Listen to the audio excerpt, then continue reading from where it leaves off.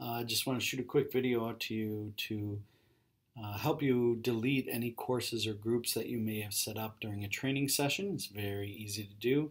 I'm going to walk you through that process right now. Well, right now I'm already logged into my account using my district email and password, and I'm actually going to go to my course. Let's say I don't want this one anymore. So I'm going to go from this course over here. I'm going to go to See All, and I'm going to have a list of my courses. Same thing with groups. If I have a group I want to get rid of, I can do the same thing by going See All under Groups.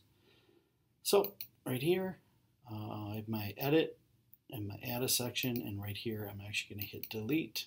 Are you sure you want to delete it? You bet. And it is gone. So you won't get any more updates from that course.